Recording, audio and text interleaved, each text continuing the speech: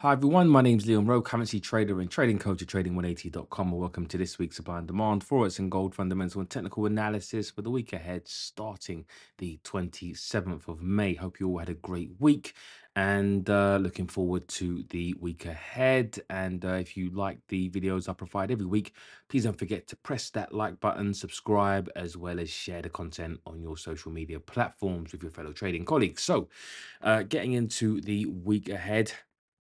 And this is from tradingeconomics.com. So, in the US, investors will be closely monitoring PCE prices index, personal income and spending, and speeches from or by several Fed officials. Also, the focus will be on the second estimate of Q1 GDP growth. Globally, attention will be on inflation rates for Germany, the Euro area, and Australia. GDP growth rates will be released for Switzerland and Canada. Unemployment rates will be reported for the euro area. Also, key indicators to watch include China's NBS manufacturing and services PMI. Finally, in Japan, the focus will be on Governor Ueda's opening remarks at a conference hosted by the Bank of Japan alongside releases of data for consumer confidence, the Tokyo CPI retail sales, unemployment rate, and industrial production. So, lots going on in Japan.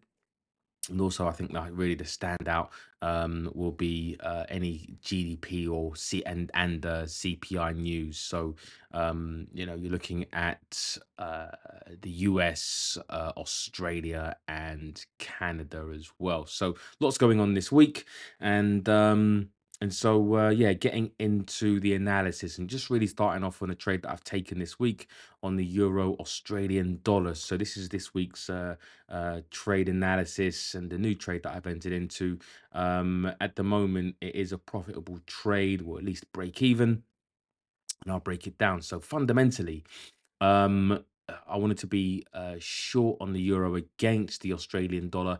Main reason was because the Australian dollar are cutting rates later than most other central banks, and cutting rates is an attempt by central banks to actually devalue the currency.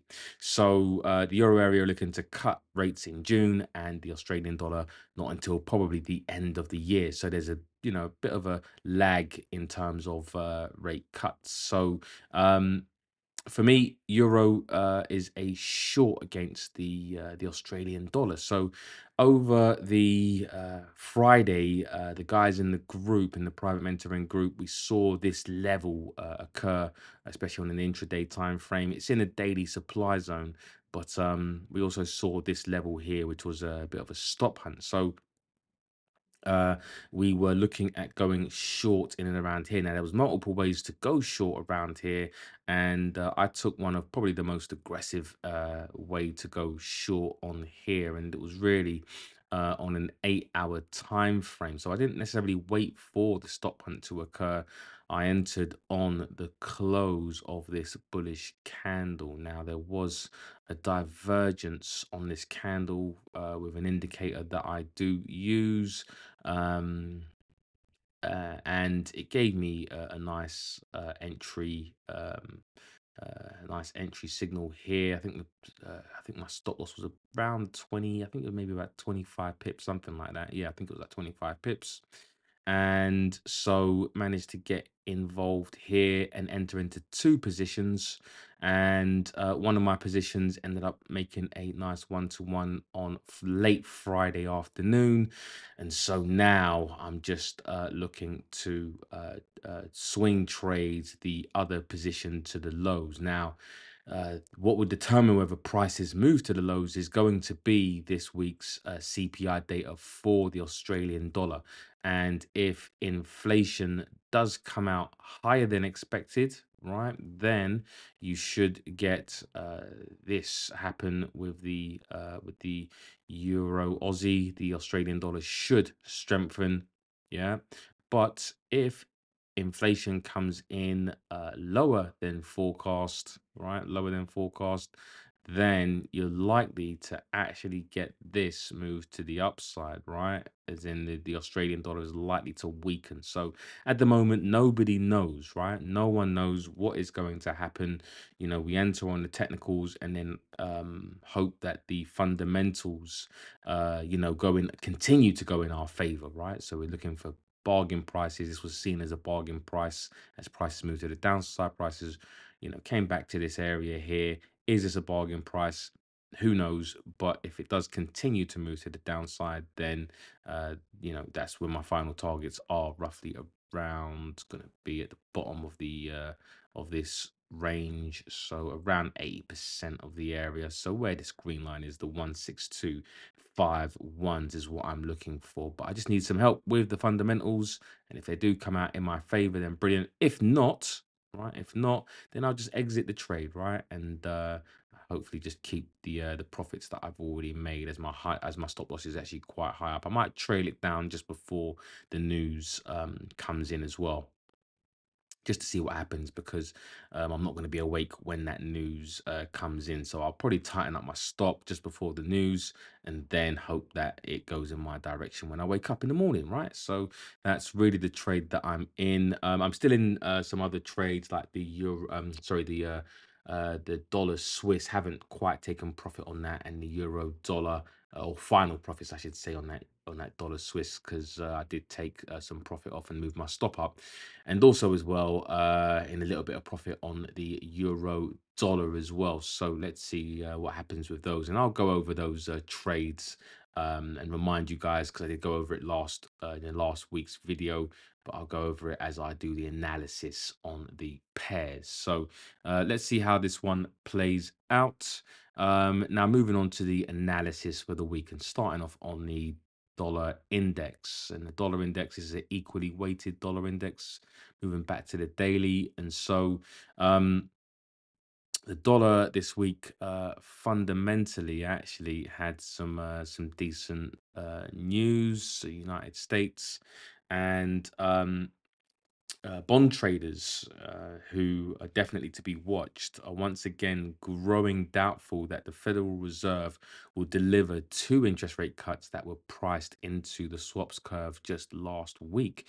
And traders are staying cautious as they await more data to confirm inflation is heading in the right direction, as well as fresh clues on the US central bank's policy path from the latest minutes from the Federal Open Market Committee (FOMC) meeting expected on Wednesday. And actually, Wednesday they ended up being quite hawkish, so that ended up driving the dollar higher. Also, as well, if we go to the CME FedWatch tool, September, a hold was priced into the market. So last week, a week ago, on the 17th of May, there was a 35% chance of a hold and a 49% chance of a cut.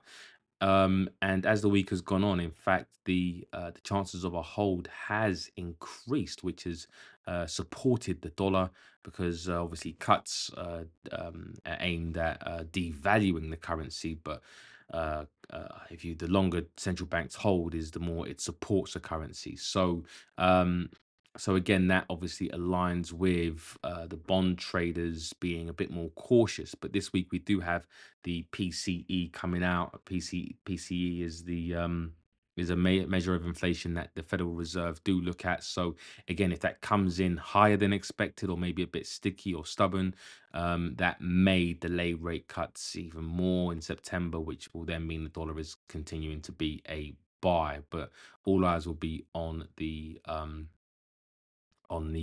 inflation end this week. So buying the dollar at the moment, we still are, we don't want to really buy at highs. So if you are looking to buy the dollar, it's best to kind of make for some sort of pullback, at least if you can get that confluence before looking at going higher. If obviously inflation does come in lower than forecast, you're likely to see, in fact, the dollar, dramatically sell off, I think, and maybe come down into these lows, or possibly these yearly lows. So year to date lows are all the way down here. So we could actually still sell off maybe around here as the September gets priced in. But I don't think the dollar is an all-out sell just yet.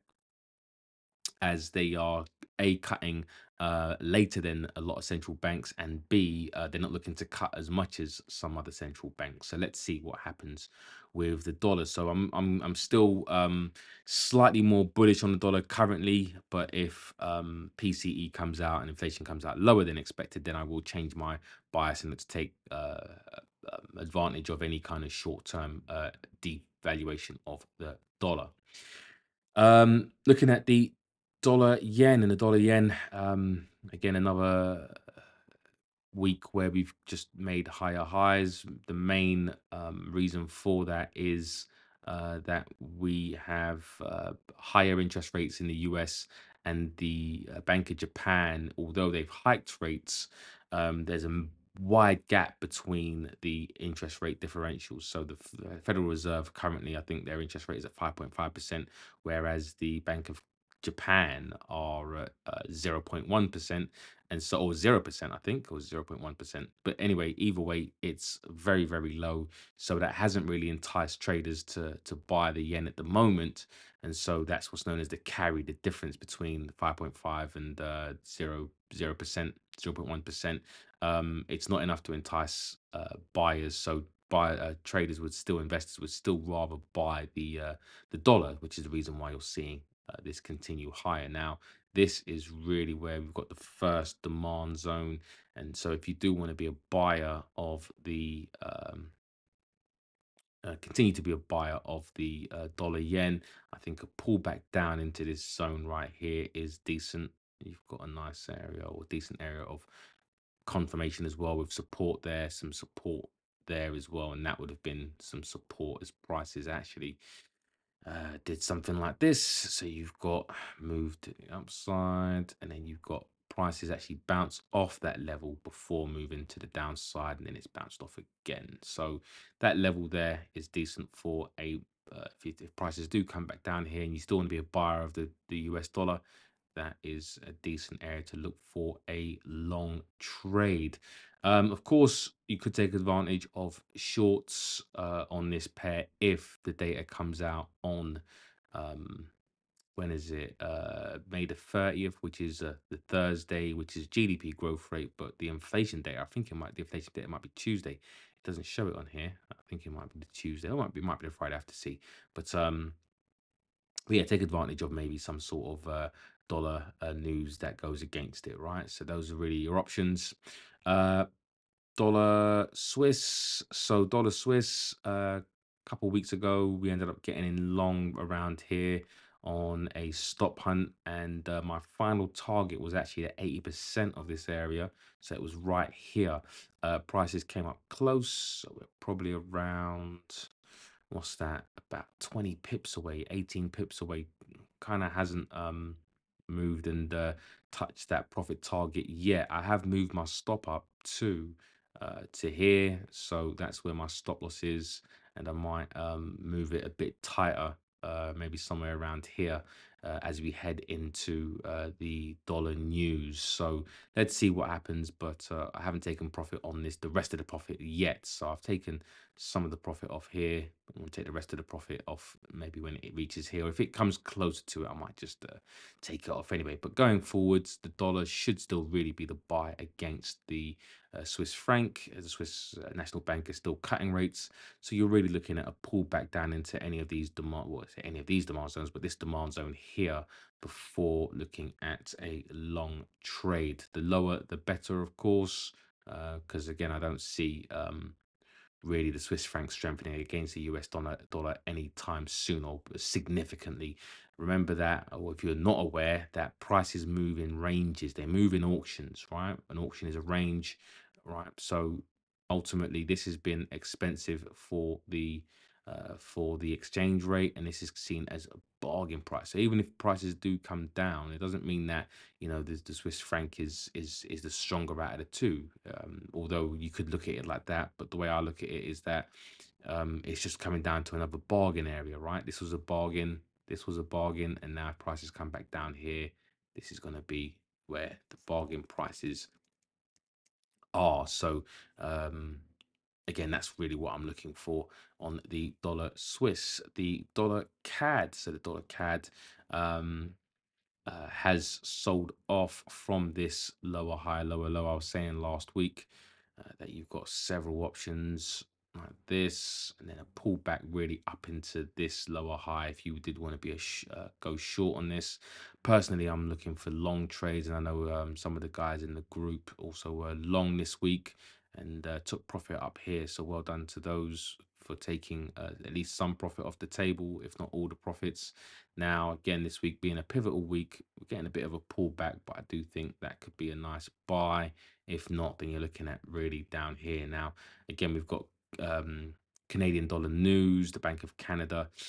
Um, Depending on what happens with, I think GDP, you could see the Bank of Canada cut rates in July rather than June. And if that is the case, then in fact the Canadian dollars should strengthen. But overall, I do want to be more bullish. I am more bullish on the dollar CAD and looking for more long trades. As again, overall, the Bank of Canada should be cutting before the Federal Reserve.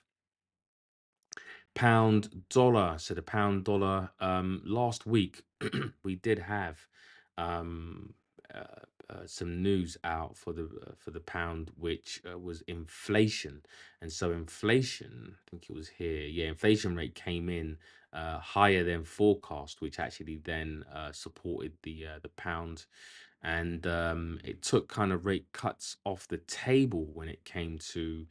Um, yeah, the Bank of England, and now rate cuts are looking like August, and so a pushback in rate cut expectations is normally bullish for a currency.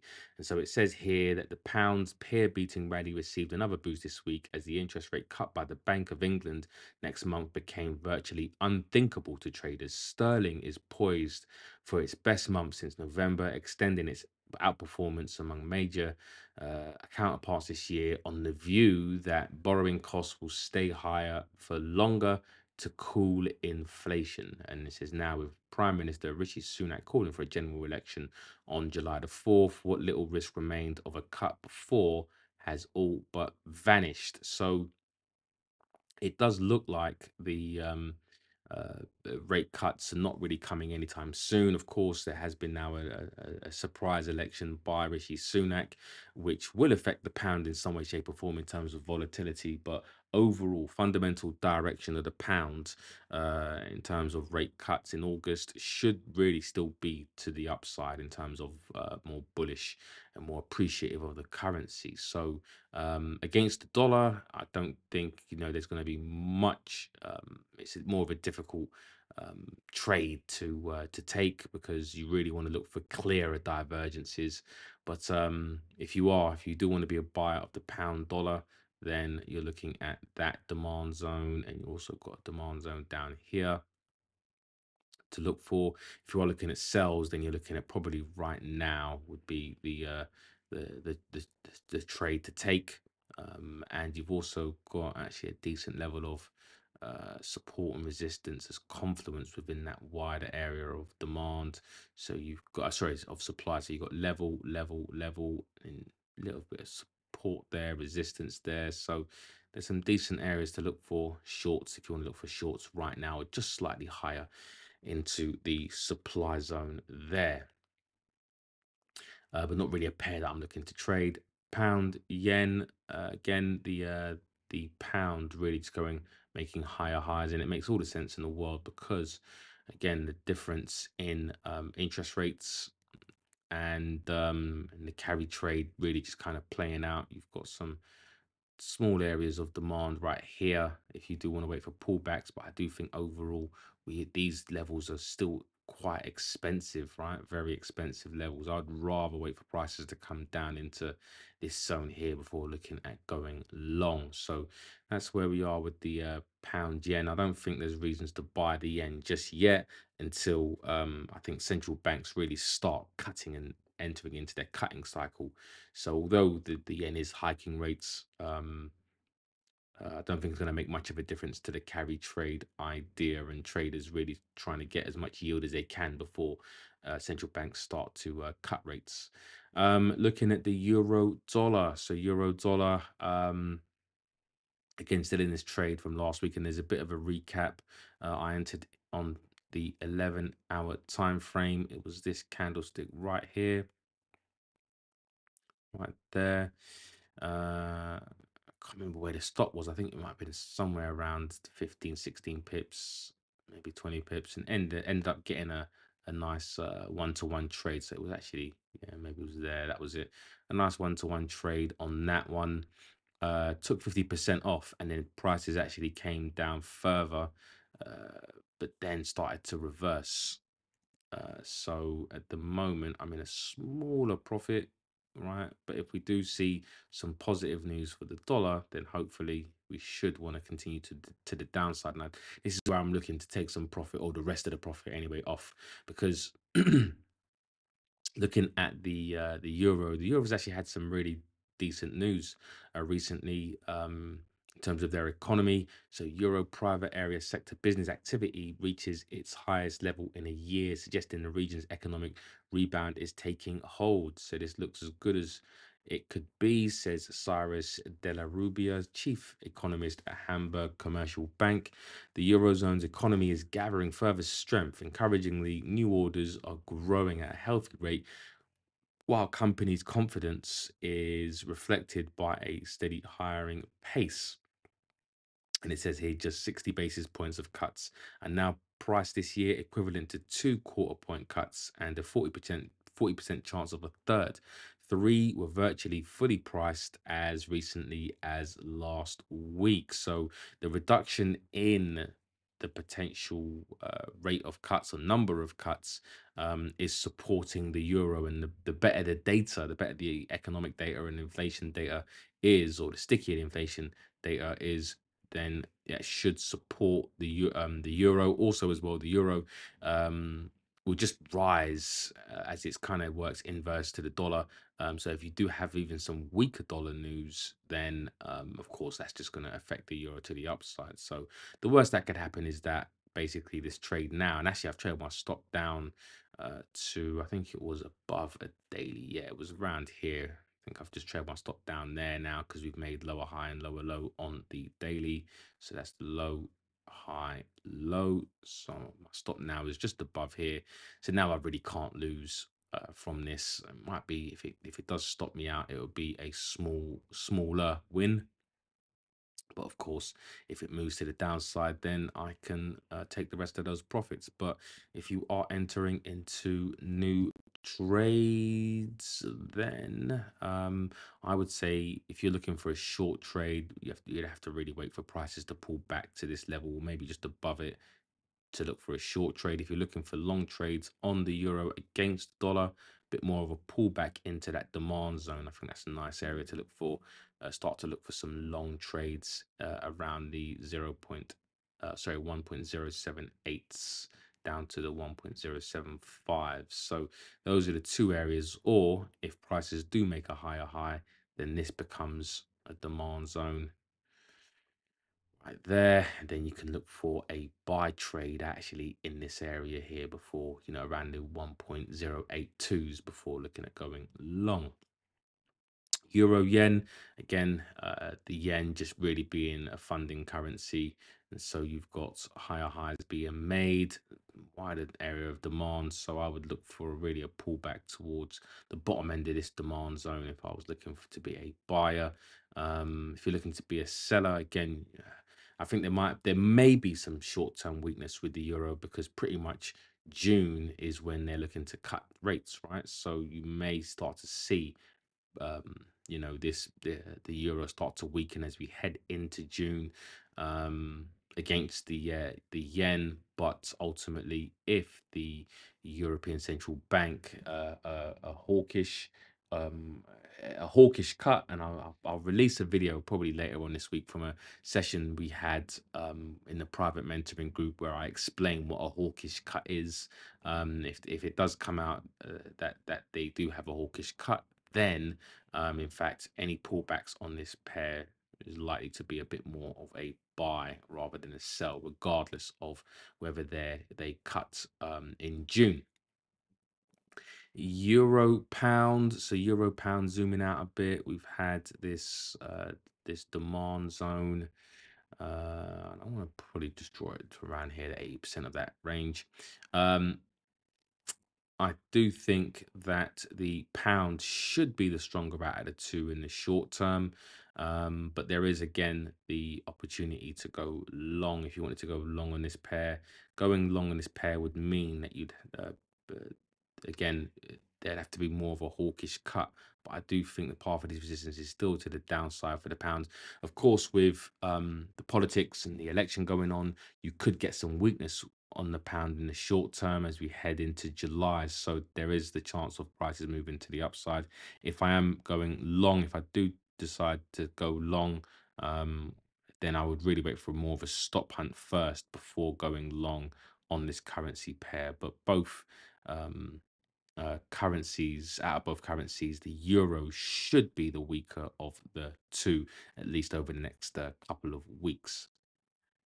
But if you want to be, obviously, if you want to be a buyer or if you want to be a buyer of the pound against the euro, you need to wait for some sort of pullback. And the nearest pullback at the moment, in terms of a supply zone, is going to be all the way up here. So, unfortunately, there's nothing technically to look towards in terms of zones. So, not necessarily the best pair in terms of a short trade technicals. Looking at the Aussie dollar and the Aussie dollar. Again, not really a pair that I'm looking towards. This week is definitely going to be pivotal for both the Australian dollar and the US dollar with inflation figures coming out. So again, depending on what happens, you could either be a buyer or a seller, right?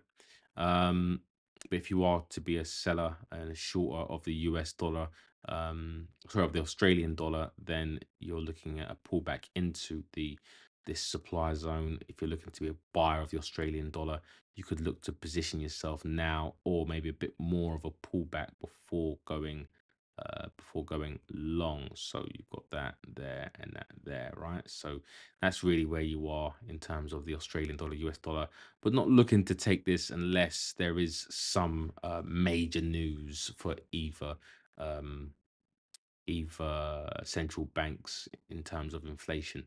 So gold, we've got gold as well, and gold pulling back a bit as it should, right? Because ultimately we've just had higher highs, higher lows, and made a massive run, pull back, and then another run, and now we're coming back into value areas, right?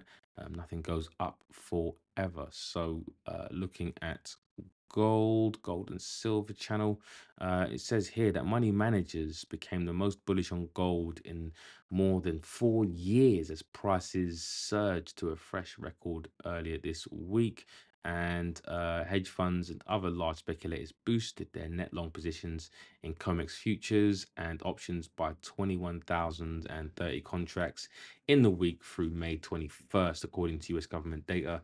That's the highest since mid-April 2020. Investors, so 2020 would be, higher COVID really. Investors have been cashing in after Monday's record, with precious metals heading for its worst week this year. Still, bullion is up 13% this year on the back of central bank purchases, robust demand in Asia, and conflicts in Ukraine and the Middle East that underscore its haven status. So, hedge funds boost bullish wages in gold to 4-year highs. So that's where we are. So ultimately, if hedge funds and their net long, any pullbacks really should be seen as a buying opportunity. I think if you're looking at lower higher lows and higher highs, and this being the high of the range, right, new high there, and this is the move that caused prices to move to the high, then ultimately I'd want to be a buyer somewhere around this 23 round number 22. Of course, you can look for some trades around now, but I would rather look for just a bit more of a buy around these round numbers as well. So 2300 would be quite nice for a potential buy. So, yeah, looking at that. And again, as we head into rate cuts eventually, from central banks, that should also as well support gold going forward as the dollar and other central banks start to devalue their currency. So gold is looking good now. Again, like I said, it's really about understanding where. It's just the timing of things, right? Do you want to be a buyer of gold, right now? Do you want to wait for prices to move down a bit more? Um, but yeah, I'm a long-term buyer of gold. So I'm looking for bargain prices. Who wants to buy at these highs? No one. Well, you shouldn't want to buy at highs. You should want to buy low. So we're heading down into this low here. So I think anywhere around from now to these lows should be decent for a long trade. And you know that you have the fact that institutions are buying as well. And I think the deeper it comes, the cheaper it becomes, right? Anyways, guys, that's it for this week. I hope you have a great trading week, and I wish you all the best and speak to you all soon. Take care.